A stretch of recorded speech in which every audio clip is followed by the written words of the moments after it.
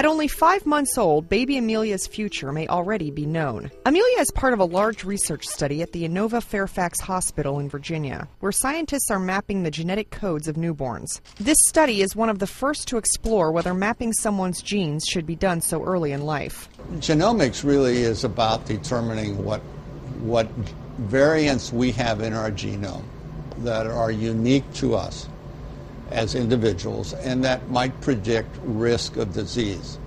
John Niederhuber is overseeing the study. The research is highly experimental, but if it pans out, parents may one day use this kind of information to plan ahead.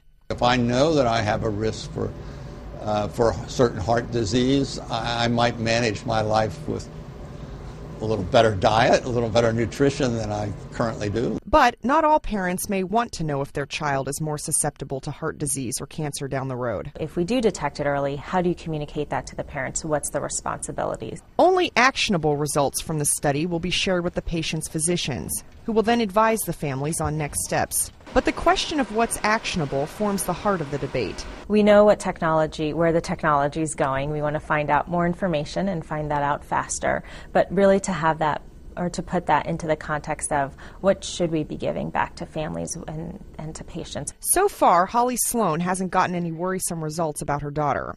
She would prefer to have the information either way. So even if it's something I didn't want to hear, I'd rather know so that I can take steps to try to correct any health problems. Babies like Amelia are pioneers on the newest frontier in the genetic revolution, where families can know future health risks from day one. Jill Craig, Associated Press.